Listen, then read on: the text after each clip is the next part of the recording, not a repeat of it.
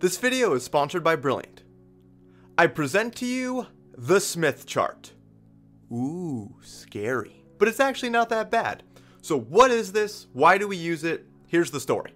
When dealing with low frequency signals in a cable, like the 50 or 60 hertz signals that come from our wall outlets, or even audio signals that go up to 20 kilohertz, which is the maximum frequency humans can hear, the associated wavelengths are very long.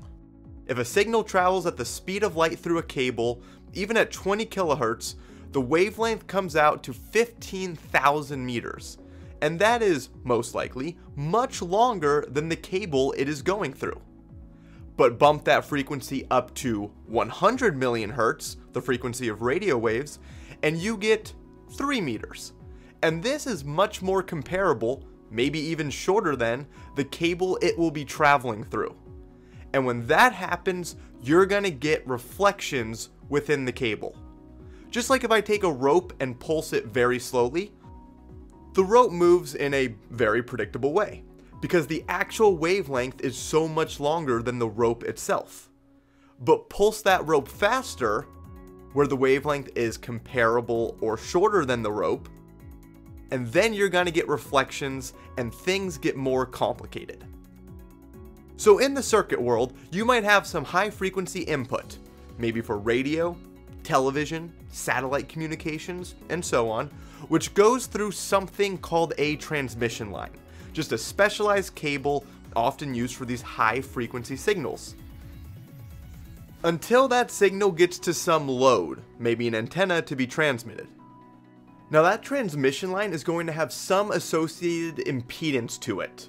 50 ohms is often what is used, so really just a resistance. And this is a fundamental property of the cable, determined by material properties and physical dimensions.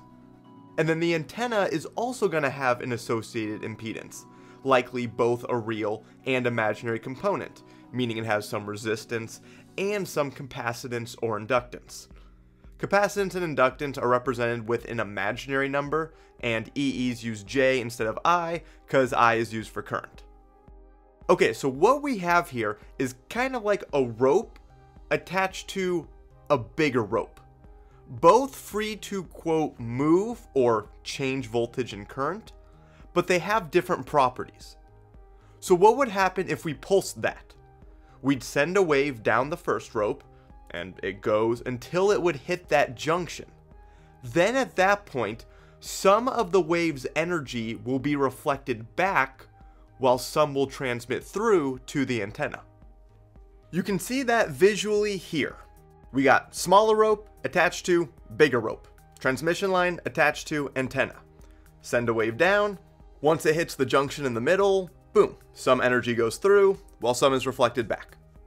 We typically don't like those reflections. We want as much of the signal's power as possible to get to the antenna so it can be transmitted. And that's where the Smith chart comes in. This tells us the parameters we need to know, like how much voltage gets reflected versus how much is transmitted. So here's a quick example with the numbers shown here. The first thing to note is, as chaotic as this looks, you're really just looking at a bunch of circles. You got these ones that are fully inside the Smith chart that have to do with resistance, which we'll see in a sec. Then these curves are also just circles. Well, the portion of them inside the Smith chart. And they have to do with reactance, the capacitive or inductive part of the load represented by an imaginary value. Anyway, step one with the Smith chart is to take your load impedance and divide it by the transmission line impedance. Then you take the real part of that and find that value on the horizontal axis. Hard to read, but 0.5 is right here, which is on this circle, which we're going to highlight. Again, these circles are all of constant normalized resistance that all correspond to the real component. Then for the imaginary part, you find that value out here, along the perimeter of the Smith chart. In our case, +1 can be found right here. The top is all positive values, aka inductive. If the value was -1, then we find that on the bottom half of the Smith chart.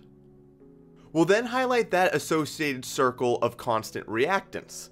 Again, those are always for the imaginary component. then the intersection point of those two circles is gonna tell us how much of our wave will reflect back from the antenna. And that's found by looking at the distance that point is from the center of the Smith chart, taking the very outer circle to be the unit circle, distance of 1 away. So in this case, and you'll typically have a little scale below your Smith chart, that distance away is just about 0.62, meaning the ratio of the reflected wave voltage to the incoming or incident wave voltage is 0.62. So if the incoming wave had an amplitude of 10, the reflected wave will have an amplitude of 6.2. So the smaller that ratio is, or the closer this intersection is to the center, the better. That means less of the wave will get reflected and more will go to the antenna. So if now the antenna's impedance was something like 45 plus J10 instead, then normalizing that and finding the associated circles, we'd find an intersection point much closer to the origin, meaning less reflection.